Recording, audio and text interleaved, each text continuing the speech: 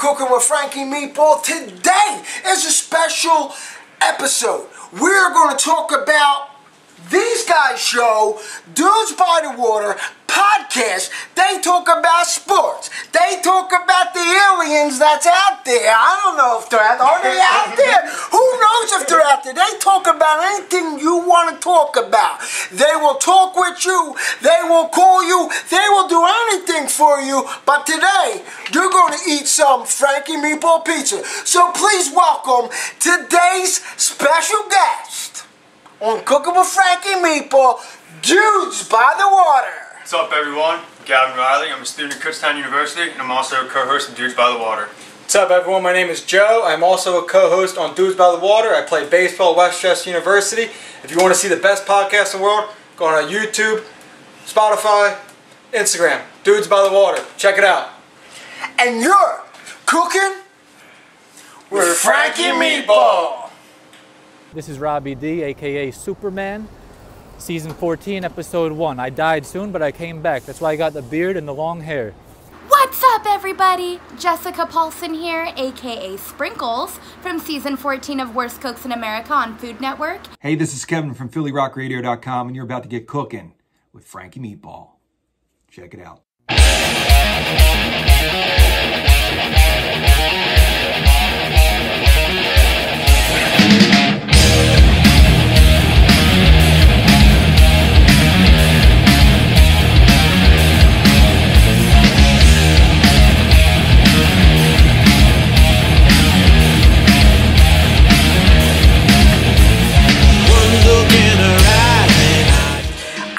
Homemade dough. There's 2 episodes with fresh yeast and dry yeast. Check them out. Here, I'm going to make the start of my cheeseburger pizza.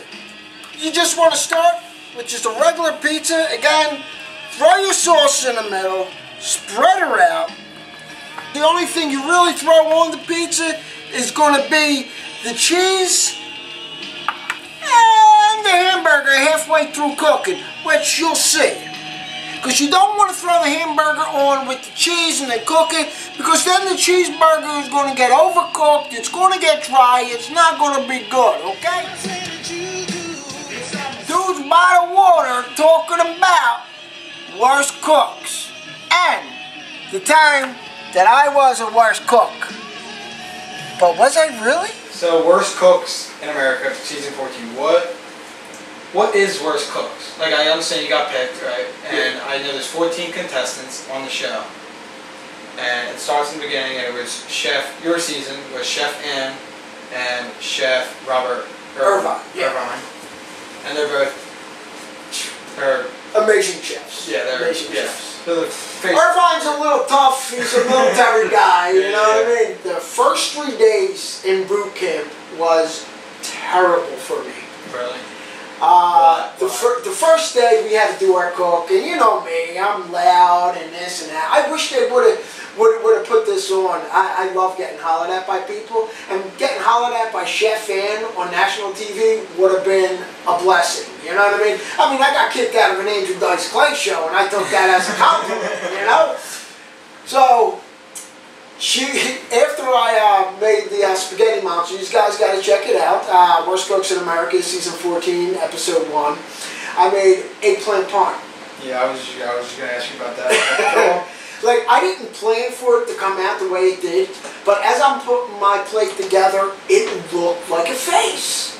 So I'm like, I'm going with it, you know? And, you know, me being a goofball and being from the city, I'm loud and obnoxious, you know? I like to be the center of attention, you know? After I made my dish, after she looked at it, she said to me, she says, let me tell you something, Mr. New Jersey. I wish this would have been on TV. It would have been so great. My daughter would have loved me getting hollered at by her favorite chef. She says, if you think you're going to come into my kitchen and be the center of attention and be a goofball, I'm going to kick your butt right back to New Jersey where you came from. And then the second day, we were in Yonkers, New York, filming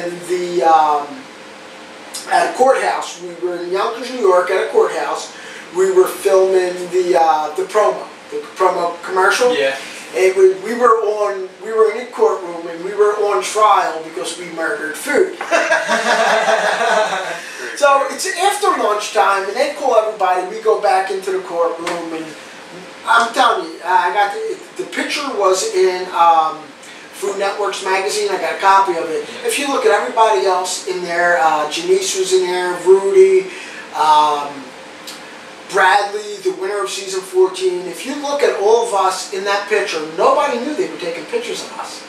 So I got my hands in my pocket, my apron's all bunched up, and Irvine with his military voice goes, "You look like crap." So me, I'm looking behind me, go, "Who's he yelling at? Who's he yelling at?" He goes, "You, looking around." I went, "Me?" He was like, "Yeah, you look like crap with your apron all bunched up." I said, "Oh, I'm sorry." I said, "I didn't know they were taking pictures." He goes, "They're not my pictures, they're your pictures." As we're walking out of the courtroom, Chef Irvine walks up to the bar. He says, "You better straighten out, you, because if you think you're going to be a jokester, you're going home." I'm like, "Oh, what's going on here?" Like, yeah, I didn't even cook yet. You know what I mean? But you know how the military is. Exactly. You know what I mean? On you. And then the third day, after we filmed our the eggplant parm, we were doing a demo. You know how the show goes. They teach you what to cook, and then you got to replicate it. Okay. So he has thyme, the seasoning, fresh thyme, and he passes it to everybody for them to smell it. So I was the last one to smell it, so I'm holding it in my hand, and you know, he's got the behind the scenes on the on his headphones. And you know, everything's timed in the show, so he wanted to know, how much time he got left. So he said to the people behind the scenes, "Hey, how much time do I got left? Who's got the time?"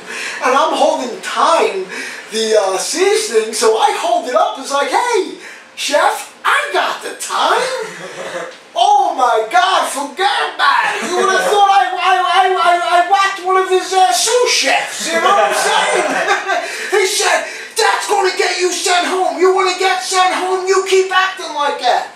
So after we did the demo, I'm walking out, and I said to Jessica Paulson, a.k.a. Mrs. Sprinkles, I said, hey, do I got a bullseye on my back? Because I think everybody's gunning after me. She says, "Hey, Frank, nothing for nothing." She goes, "But that was some funny crap." And then Bradley turned to me and says, "Hey, Frank, somebody's got to be the bad guy."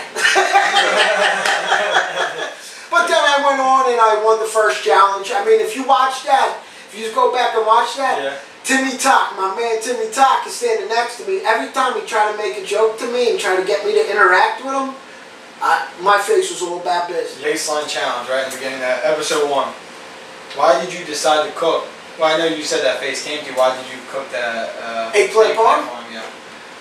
Well, it's one of my favorite dishes that my mother made. Okay. You know what I mean? And I think it was, I believe it was something easy that I could kind of make good, but if you watch the show, I don't think they tasted it.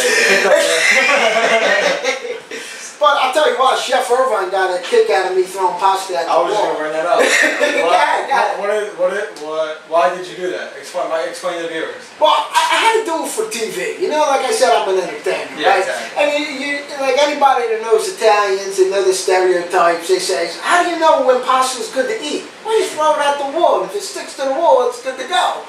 So I threw it at the wall. I said, "Hey, look, it's good to go." I never used it until I got to the show, which is something that just came to me. So, you know what, let me throw this at the wall, you know what I mean?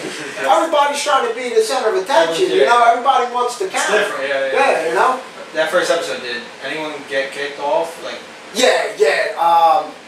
Marianne, that was on the blue team, got kicked off, and the first person I actually met, I met him at the Grand Central Station, the Madison Square Garden. They have the train station. He was from Hoboken, New Jersey, I think he is. He was from New Jersey. His name is Robbie. I can't even pronounce his last name. I'm not going to butcher it. Superman guy. Yeah, the Superman guy. And they made you and him stand next to each other. Oh my God, he was the best, man. Every joke I made, he rolled off, and every joke he made, I rolled off. I mean, they should have casted us both on the same team. I'm telling you, forget about it. We would have stole the show. I'll tell you what, Timmy Talk, made season 14. Yeah, He made season 14. He's hilarious. Check him out on Instagram, guys. Yes, yeah. Check him out on Instagram, guys. Check him out on Facebook. He's got a lot of stuff cooking for him after this pandemic's over, whatever you want to call it. Wow, that's great. And he's actually Jessica, aka Sprinkles, and Timmy Talk is on an episode of Cooking with Frankie Meatball. We made a 3-layer cake with sprinkles. Chef Irvine, right? Irvine. He said, I like it when you're nervous.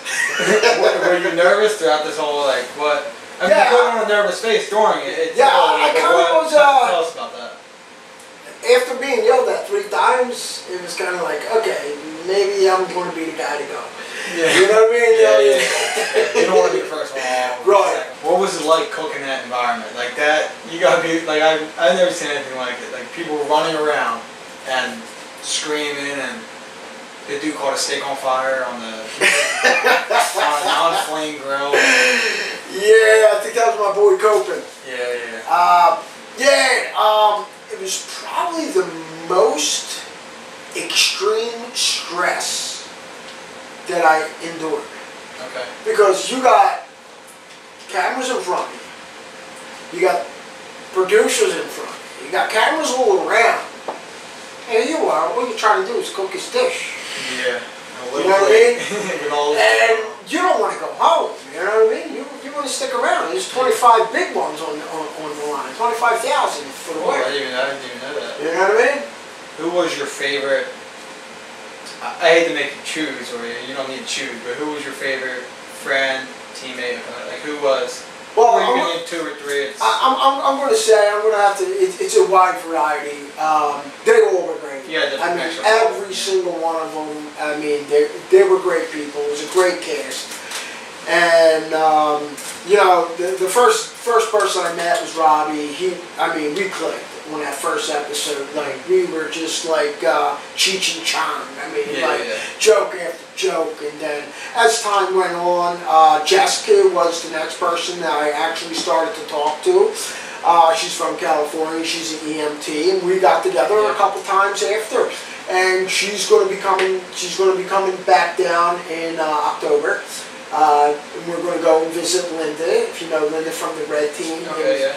And Kimberly, I would have to say, Kimberly was probably one of my favorites. I loved cooking with her, loved talking to her.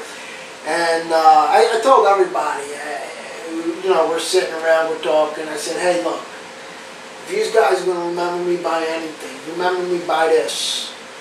And everybody's looking at me, and I said, you know what? Your mother's is! So now every once in a while they'll hit me up and, hey, your mother's is, how you doing? I made a really good friends with Cameron Pennington from season 15. He lives in Kentucky. We did he organized a Worst Cooks tour. We went to a couple schools in Kentucky and signed autographs. I'm not one for autographs, but I mean, I kind of dug the high school out there. They were really good people, you know. They were. You told us a story earlier. I wanted you to hold off on it, but I wanted to save it for our listeners and viewers. You want to tell us a little bit about that? Yeah, my daughter loves this, by the way, guys. She thinks it is absolutely the best. So, I got acid reflux, and if I eat something spicy at night and I wake up early and I don't give the food enough time to digest, I make these stinky farts. I mean, totally stinky farts. We had Mexican one night, and here we are. We're doing a demo for the cake, my last episode I was on. And Chef Irvine's, you know, he's making the cake, and I had to let one go. I was squeezing my butt cheeks and not, so it wouldn't come out like make a real big sound. So it comes out, and I'm like, oh man, that's bad. I was like, that's really bad. So I turned to Timmy Talk. I'm like, hey Tim, I'm sorry. He goes, sorry for what? I'm like, dude, you'll smell it. Before you know it, he's like, oh my God, he's fanning me with his recipe book. And I'm standing there saying in my head, this is what's going on. Oh my God, I farted, and it stinks, And there's all these cameras around, and Timmy's making a big deal about it. I'm embarrassed, but then again, I'm thinking, this is awesome. So then I hear like choking and stuff. So I look behind me, and the camera guy that's behind us, his face is lobster red, gagging, choking. He almost threw up from the smoke. I thought that as a compliment. If anybody thinks that Worst Cooks is a fake, let me tell you, it is not a fake. I mean, we barely know how to cook, and they beat us up every single week until we... Real boot camp? It's like culinary boot camp. They beat you up.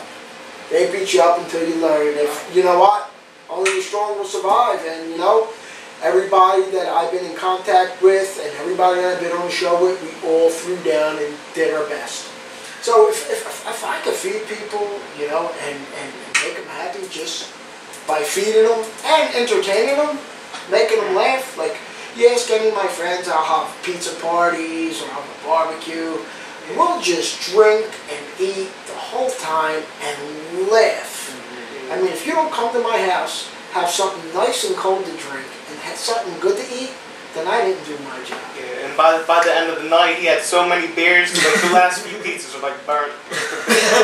Not the few, it's always the last pizza. I gotta admit, it's the last pizza. Speaking about pizza, give me a second. I'm gonna go check on my cheesesteak pizza that I made for these guys.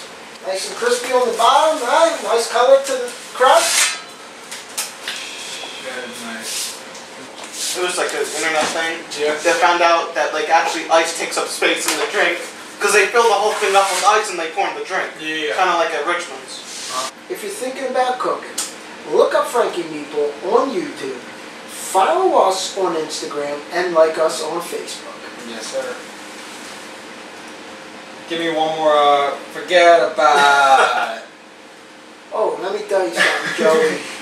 Joey, you listen to me, Joey?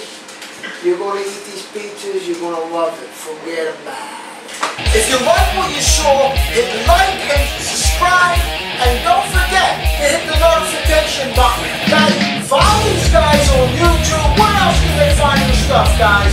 Instagram and Spotify. Look it up, Dudes by the Water. Dudes by the Water, Cooking with Frankie Meatball. Don't forget to check out PhillyRockRadio.com Thursday night with Kevin and Johnny E. And don't forget, we got Mach 22 in the background. And like and follow us on Facebook, Instagram. Follow these guys. And we're going to tell these guys. What are we going to tell them? It's your next time. It's been a Frankie Meatball production.